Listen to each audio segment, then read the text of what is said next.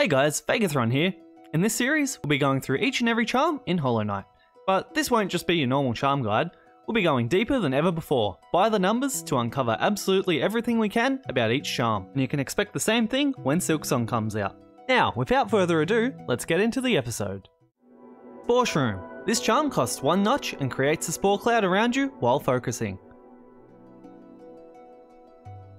This charm can be found in Fungal Wastes at the end of a platforming section. Spore Shroom will release a cloud of spores around the night when focusing that deals 27 damage over 4.1 seconds. Each tick deals 1 damage and happens every 0.15 seconds, which means it deals about 6.6 damage per second. This has an internal cooldown of 4.25 seconds, or until the knight takes damage, so this can't be abused by starting and stopping the focus channel. Enemies are only damaged while in the cloud, so the charm is most effective versus slow or non-mobile enemies. While Spore Shroom has an interesting effect and only costs 1 notch, it's still outclassed by most other 1-notch charms, such as Grobsong or even Nailmaster's Glory. It fills a similar role as Defender's Crest, but trades the constant uptime for more DPS. Both of these charms fill a similar purpose, but unlike Defender's Crest, it feels like you really have to go out of your way to get any real value from it.